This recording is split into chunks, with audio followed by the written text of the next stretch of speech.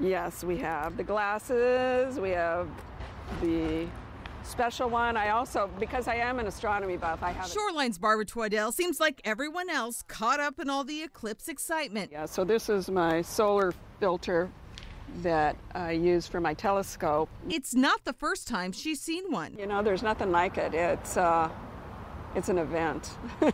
I just love seeing that and getting dark and seeing stars in the middle of the day. The first eclipse she saw as a child was only a partial one, but it left a permanent mark on her life. A 1960 eclipse that I was in 5th grade, elementary school, and the teacher took us out to look at it.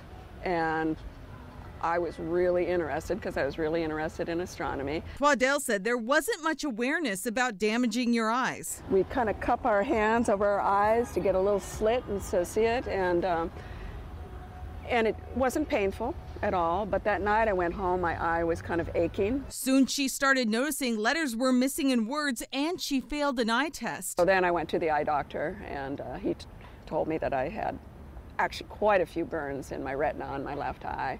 And he told me it was permanent. It would, that would be the way it was. She went on to watch the eclipse in 1979 and is in Oregon tonight for a front row seat for the show tomorrow. No, I just hope people know to protect their eyes and don't think you can look at it for a little while because, I'm just looking at it. Don't do that because you can burn. She's been giving glasses to everyone she knows. She doesn't want anyone to miss this spectacular event.